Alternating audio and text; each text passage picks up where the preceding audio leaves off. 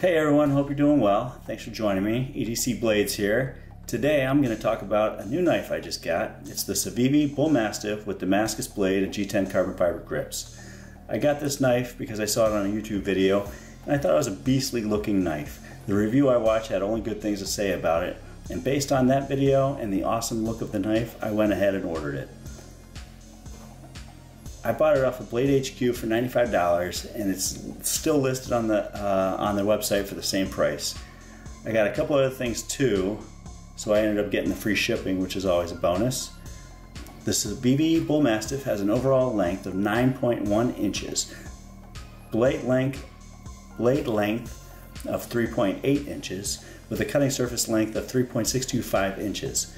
Which you need to check your local and state laws to make sure the blade length is legal to carry where you are.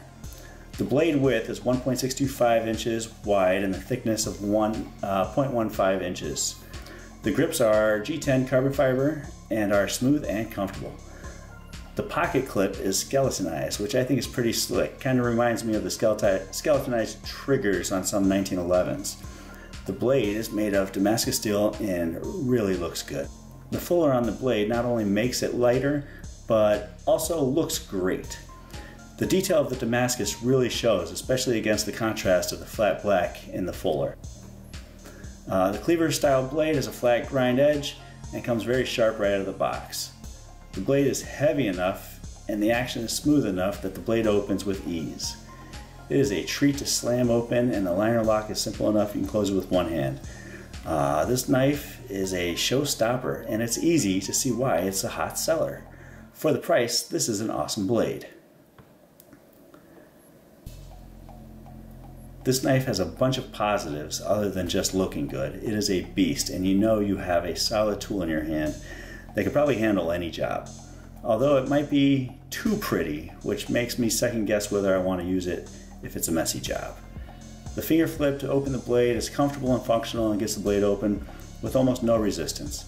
And even though the blade is huge, it really isn't as heavy as it looks. The Bullmastiff weighs 5.6 ounces, which is heavier than my normal EDC blade, the Benchmade Griptilian, that weighs 3.83 ounces. After carrying this knife for a couple days, other than the difference in size and weight that I adjusted to pretty quickly, the only gripe I have with the Bullmastiff, which is the reason this knife will not make it into my everyday carry rotation, is that the blade gets caught in the corner of my pocket.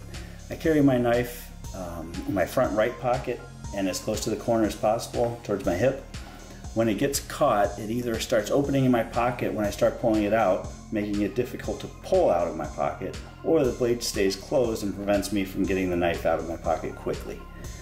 I have found that when either of these scenarios happens, which was fairly often, almost every time I tried to pull it out, I generally have to use two hands to get it out, which is not effective in my eyes. I could see putting this blade in like a go bag or as a spare knife in my car, but for me as an everyday carry, I would have to pass. I want to thank everyone for taking their time to watch this video and ask you help me build this channel by subscribing and hitting the like button. I have more knives to unbox so I can give my initial impressions and then carry them for a while to get a real feel of how they will perform as an everyday carry. If there are any blades you would like to see me review in the future, feel free to make some suggestions in the comments below. Thanks again for watching, and make sure you keep a lookout for future videos. Thanks again.